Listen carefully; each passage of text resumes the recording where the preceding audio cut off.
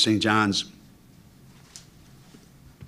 from the opening tip, played like their life depends on every game for the rest of the season. That they need to win every single game out, pretty much, to make sure that they are in the NCAA tournament. And that's what it looked like. And it would have been a sin if they lost that game, to be honest with you. You know? Because they played so well and so hard, and they played like they were the better team, and they were. So why did they only score 38 against Marquette? Because their two best players went 5 for 36 or whatever the hell it was. And tonight they made shots. They made big shots when they had to make big shots. So when you play a team that's playing for their life against a team that came out, you know, we're entitled to the Big East tournament, to the Big East championship, you know? So each team got what they deserved, 100%. 100%.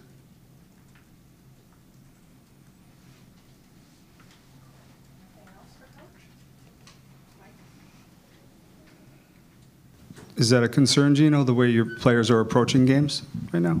No, it's who they are. And, you know, it's the downside of playing at UConn for some kids. You have to show up every night and bring it. That's it. And not everybody's capable of doing that. It's just reality right now, you know? What?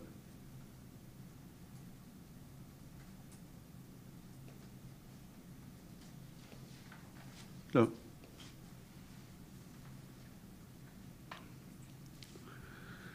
know, sometimes you can look at stats and you can try to rationalize whatever you want.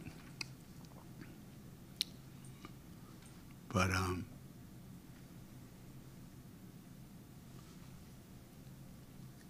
I think it goes beyond that, you know. You can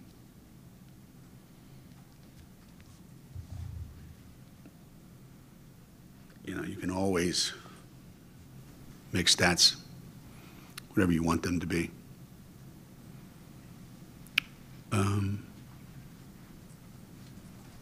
You know, St. John's bench scored 29 points. That's a stat. And what do we get up 8 in the third quarter? And then we do what we do a lot, but we kind of overcome it, is then we just start self-inflicting, you know, punishment on ourselves. So we can't go from 8 to 12 or 8 to 15 or, you know. Instead it goes 8 to tie score. There's a point in time now, this late in the season, where you have to really find something else inside you, because your tank is running dry almost, you know? So you got to really, really, really mentally, you know, get yourself in a place where you can still function. And you say, well, we did it Saturday. You know, we did it against Creighton. But we didn't do it tonight. And you say, well, how would you explain that? I think that's probably normal. Because in a normal world, you would also do what Joe did.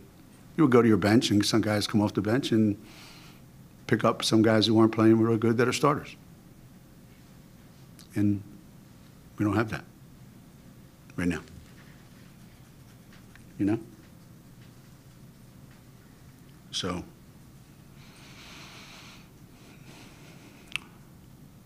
I think I've said this before, nothing that this team does surprises me. No matter how good we play, I'm not surprised because we can. And no matter how bad we look, I'm not surprised because we can.